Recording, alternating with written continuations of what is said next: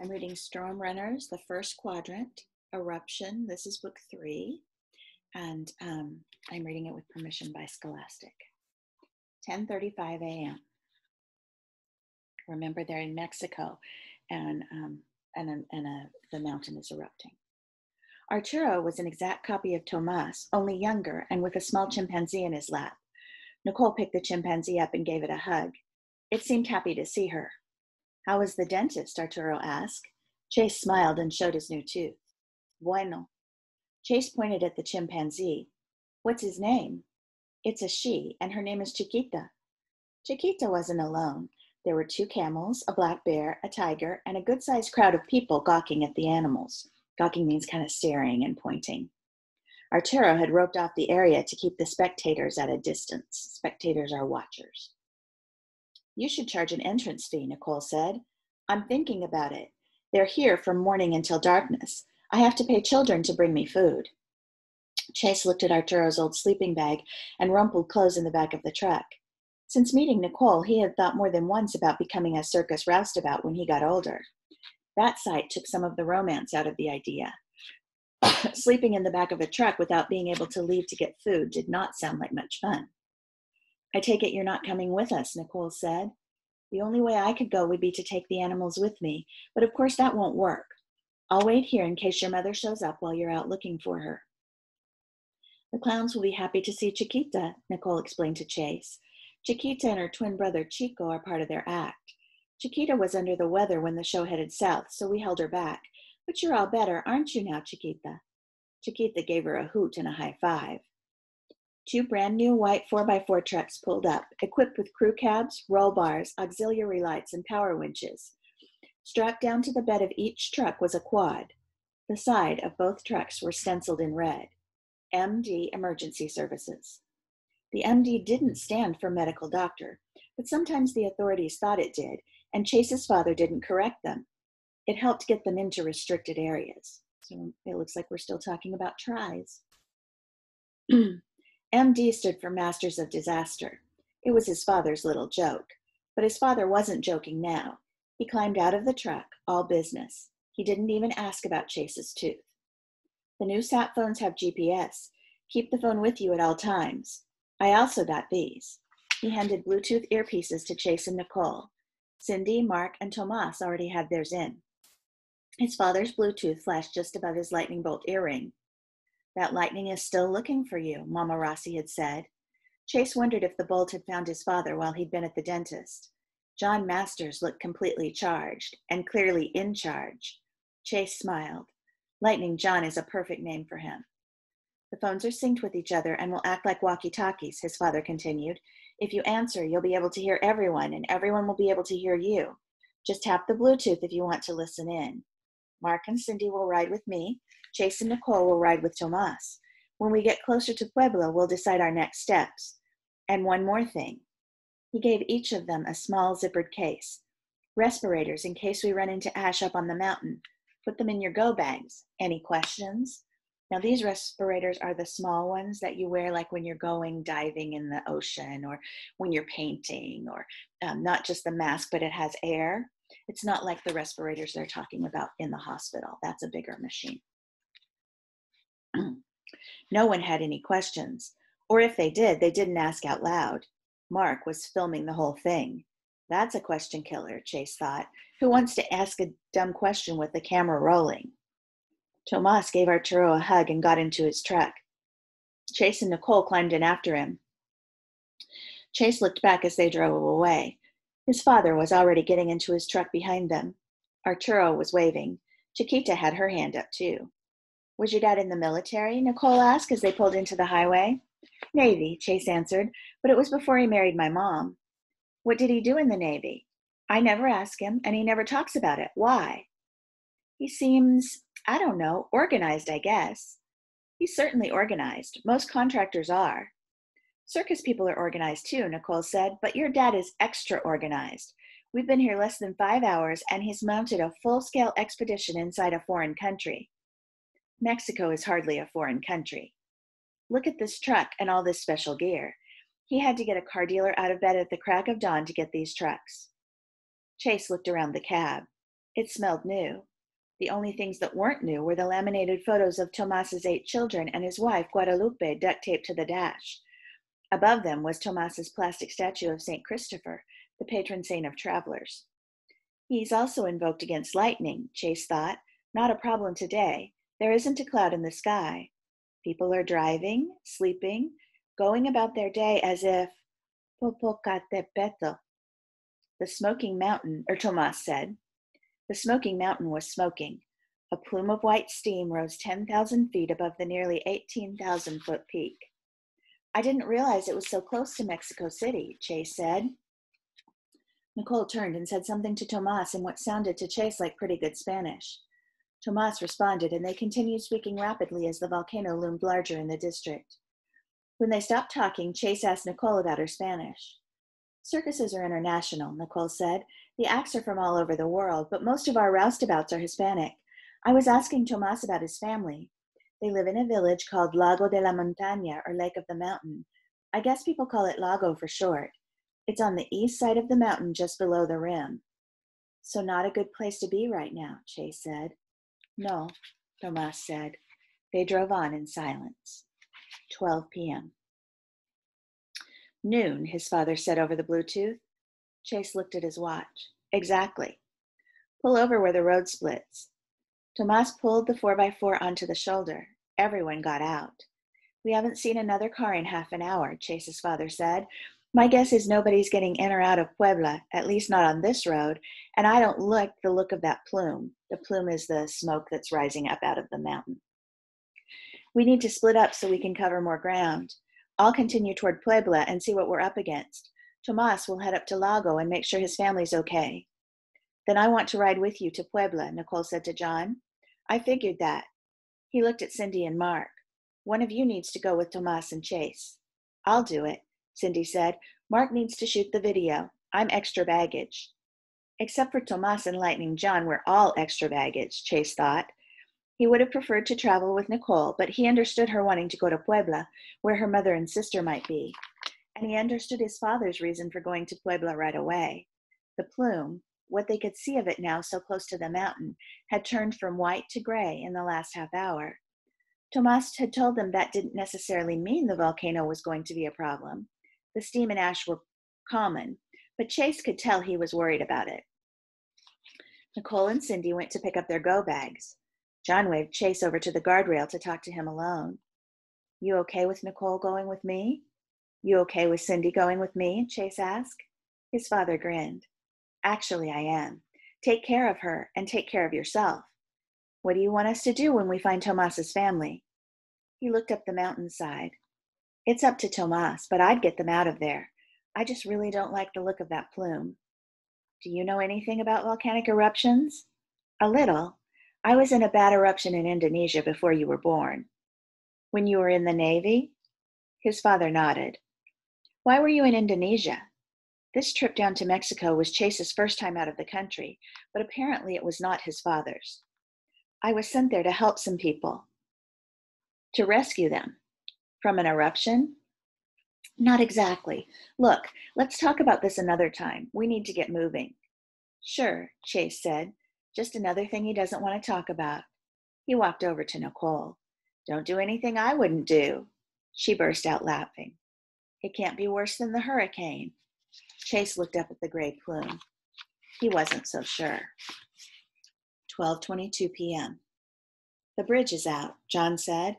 There were 3 army trucks parked on their side of the bridge and no vehicles on the Puebla side. He slowed to a stop and then consulted his GPS. I'll go talk to them, Nicole said. I'll go with you, Mark said. Ask them when the bridge went out, John said, pulling a topographical map from the glove box to compare the map on his phone. The bridge had spanned a deep gully 300 feet across. A third of the bridge was now gone. Nicole asked the soldiers when it had collapsed, but they didn't know exactly. They'd been sent from Mexico City right after the earthquake hit. When they called in and reported the bridge was out, their commander told them to stay put until they were relieved. The sergeant asked if Nicole had any spare food or water. She sent Mark to see what Mr. Masters could spare. Did you see any circus trucks drive up to the other side, or did you pass any circus trucks on your way up here? Nicole asked in Spanish. The sergeant shook his head. but he had heard about the circus. His cousin had gone to see it in Puebla. He had been planning to take his family when the circus performed in Mexico City. That may not happen, Nicole told him. She went on to explain her connection to the circus and gathered as much information from the man as she could. A few minutes later, Mark and John walked up with a box of food and water and handed it to the soldiers. Nicole filled them in. The sergeant thinks my mother and sister and the rest of the circus probably started out of Puebla, found they couldn't get far on the ruined roads and turned back. So maybe they're safe. Or stranded somewhere on the road, or worse, she thought. She continued aloud. He says there are several roads and trails through the mountains, but they're only passable with a four-wheel drive. I think I found a way around the bridge, John said. Ask him about the volcano. I already did, she told him. He said the same thing as Tomas. He isn't worried either. He told me the mountain lets out steam all the time, and it's nothing serious. He's guessing the earthquake opened a fissure in the crater, but it will close up in a couple of days. It always does, he said. John gave the sergeant his phone number and asked him to call if he heard anything about the circus or warnings about the volcano. Back in the truck, he showed Nicole and Mark the map, moving his finger along the road he was planning to take. It looks more like a trail than a road, Mark said. It is a trail, John admitted. It swings back around to the highway on the other side of the bridge. If it's wide enough and not too steep, we should be able to make it. If it's still there after the earthquake, Mark said. John put the truck in four-wheel drive. If the trail's not there, we'll make our own. Mark rolled his eyes. Here we go again. What are you talking about? Nicole asked. When we ran out of roads during the hurricane, Lightning John here and his sidekick Tomas decided to redefine the meaning of off-road vehicle. At one point, we were stuck on a train trestle. I can't tell you how much fun that was. John smiled. Lightning John, huh? I gather Chase told you. It's not the worst nickname I've had. He bumped the truck off the highway and headed into the trees. 12:33 p.m. In some ways, the volcano reminded Chase of Mount Hood, the dense blanket of evergreen trees, the steep, winding logging roads, the small patches of snow surviving in the shade. Before the lightning strike, before everything had changed, his family had owned a cabin on Mount Hood. They had spent almost as much time at the cabin as they did in their regular home. His father had even been a volunteer on the Mount Hood Ski Patrol. Chase's best memories were from their time on the mountain. His worst memory was, too.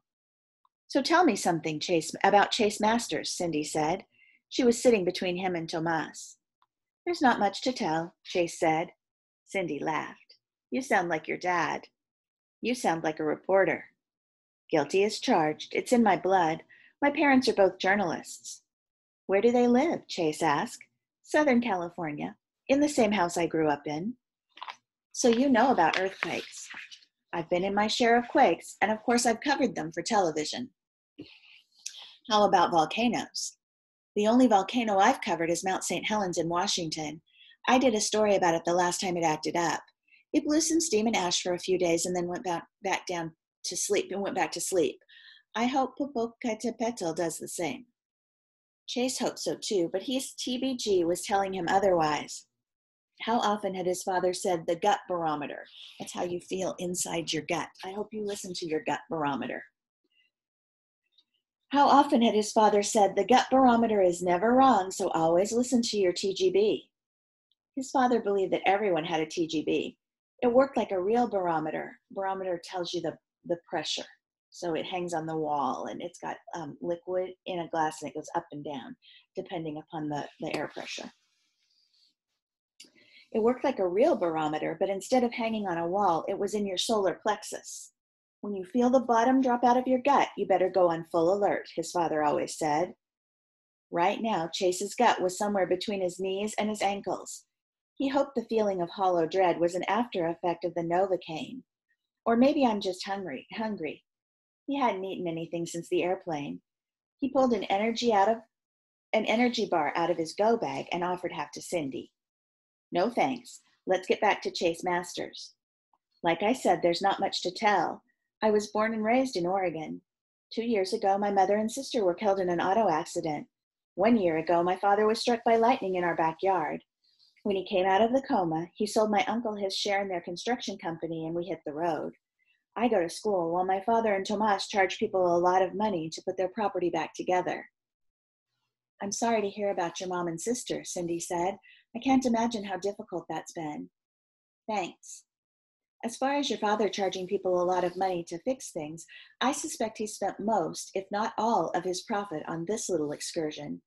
If he didn't have the cash, we'd be back in Florida worrying about Tomas and Nicole's families instead of down here trying to find them. Chase shrugged.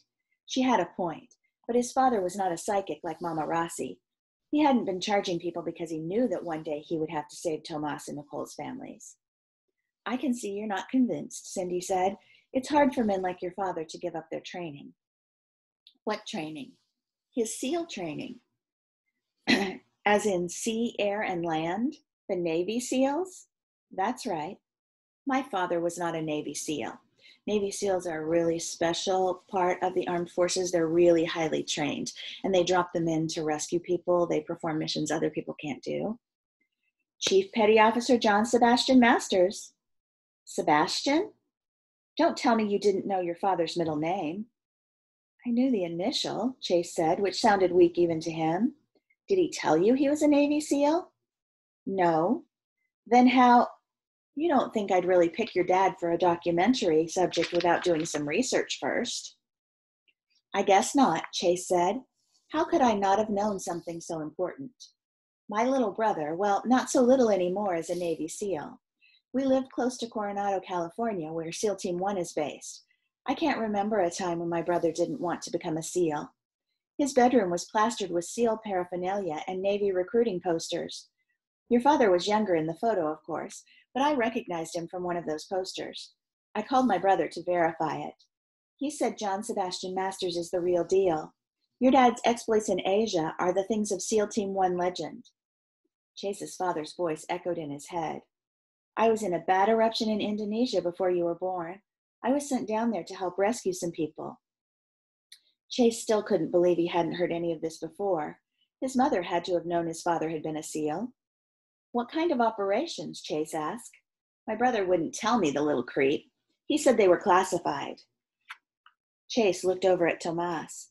He had both hands on the steering wheel and was looking straight ahead as if he wasn't paying the slightest attention to their conversation. Did he know about his partner's past? What did my dad say when you asked him about being a SEAL? I didn't ask him. Why not? If they weren't driving up an active volcano, he'd be on the sat phone with his father right now, demanding an answer. Good question, Cindy said. I guess I was waiting for him to say something about it, but the fact that he didn't tells me even more about him than if he had. How so? Well, I know a lot of ex-SEALs. They're a proud bunch, and they're delighted to talk about their accomplishments. Then along comes someone like your dad, who didn't even tell you about it. I assumed that you knew. I probably shouldn't have said anything. I'm glad you did, Chase said, and don't worry. When I ask him about it, I'll figure out a way to do it without pointing at you. I'd appreciate that. Cindy looked out the windshield at the darkening sky. The only easy day was yesterday, she said. What do you mean? That's the SEAL's motto. Chase hoped it wasn't true. Think about what that means. The only easy day was yesterday.